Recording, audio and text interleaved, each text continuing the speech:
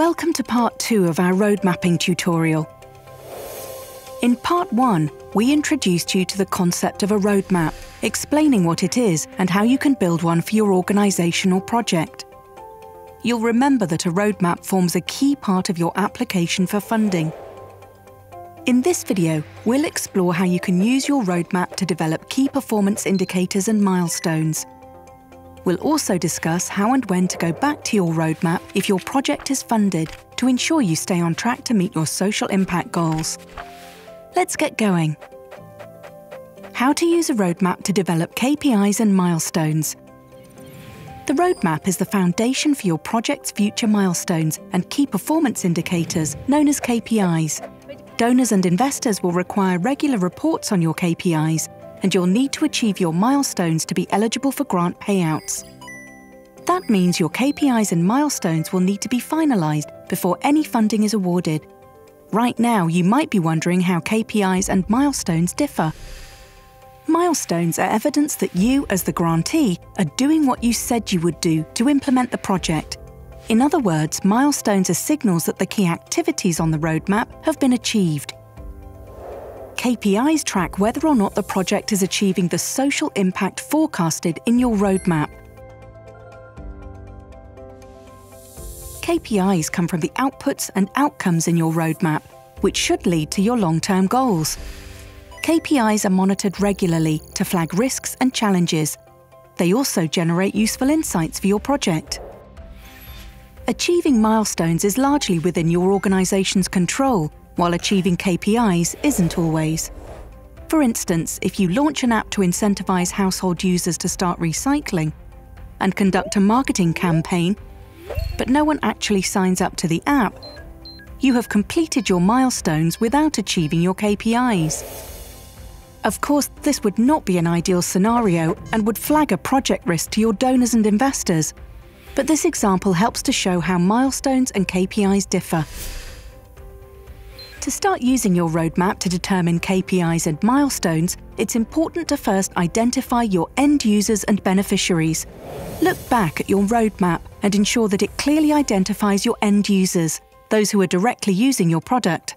End users are evident in your outputs. In the recycled waste example, end users are the individuals using the app.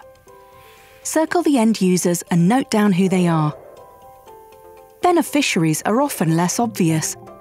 To identify them, try to look at the bigger picture. Does your product have a wider impact, such as increased income for a whole family? Or new access to a household utility for people who do not directly use your product or service? In the waste example, app users are incentivized to recycle. If the incentives offered include increased income for the user, their family as a whole could benefit and therefore be included as beneficiaries. By monitoring those that benefit indirectly from your project, you can understand the wider impact of your work. You can forecast beneficiaries by using census data or market research to find the average household size in the region where the end users live.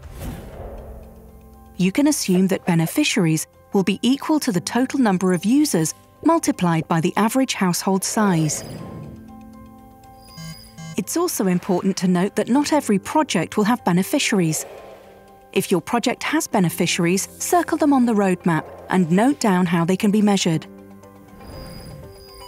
To create KPIs and milestones for your project, draft a table for all your activities, outputs, and outcomes.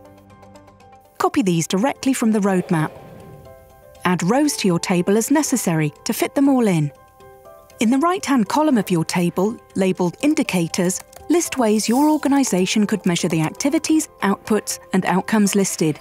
For example, if an activity includes training, this can be measured by counting the number of people attending training sessions. Your organisation can keep sign-in sheets from training sessions and add up the totals every quarter.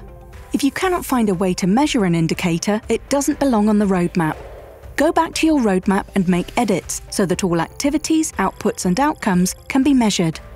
Next, you will need to decide if your indicator is a KPI or a milestone. Milestones are usually pulled from your activities, but can sometimes come from your outputs and outcomes.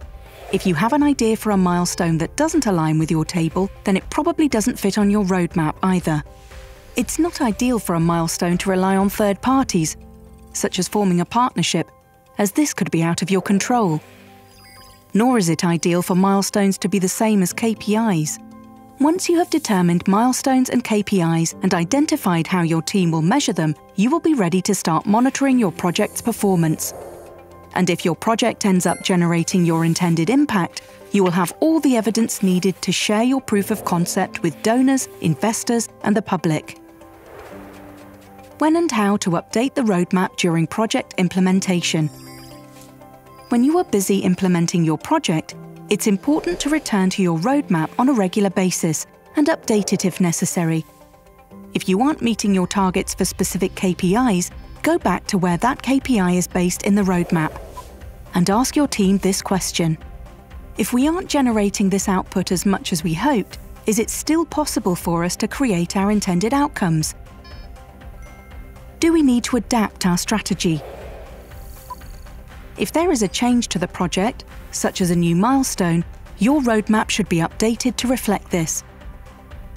You also need to check how changes to milestones affect your outputs and outcomes. Will there be new kinds of impact as a result? Additionally, be sure to keep an eye on your assumptions. Are they accurate, or do they require a new activity to address them? And that's a wrap. The road mapping tool is designed to work for any organisation, project, business or entity looking to generate social impact. Within the GSMA Innovation Fund, it's a key aspect of an applicant's technical proposal and forms the foundation for how the project will be monitored and assessed. We encourage you to watch these videos again and to spend several hours with your team finalising your roadmap, KPIs and milestones. Your roadmap can help bring your project to life, so you can start changing the world.